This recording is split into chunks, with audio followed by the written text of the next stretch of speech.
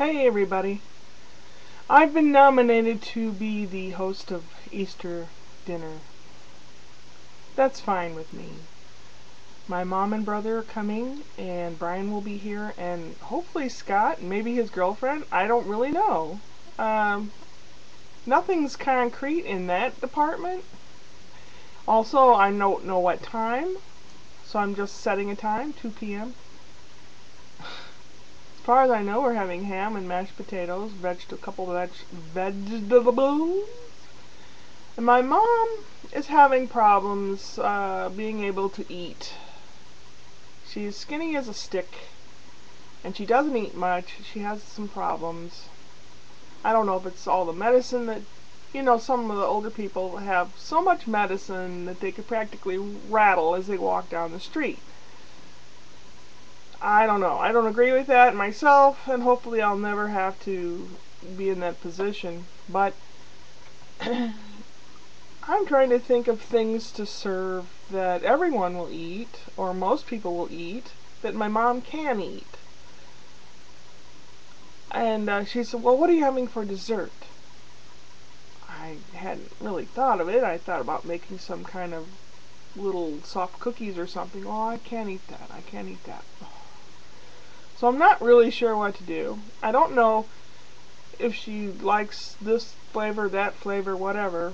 I can always make some type of a pudding or something. I mean, there's always something I can do and spice it up, or not spice, but jazz it up so that it's looks cool, not just pudding or something. I don't know. I'm fairly creative in the kitchen, which is cool. I like doing that.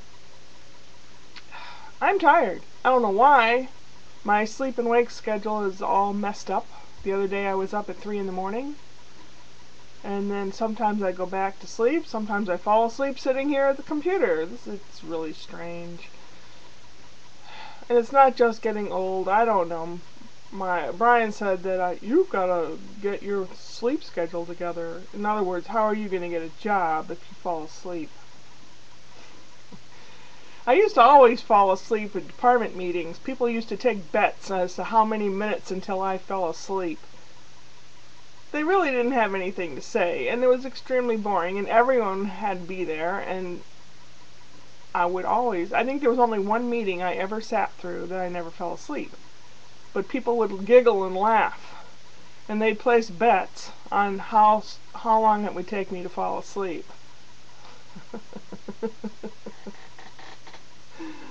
Oh my gosh. Tomorrow is Easter.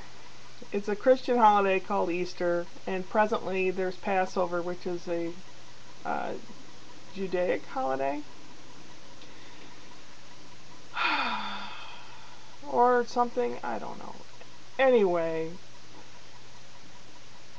a lot of families get together for various holidays, whether they celebrate them or not. They still get together and they have a big meal or whatever, which is what we're going to do tomorrow.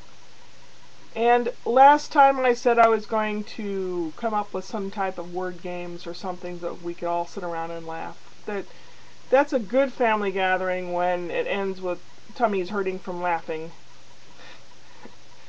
So laughter is good for you. It really is.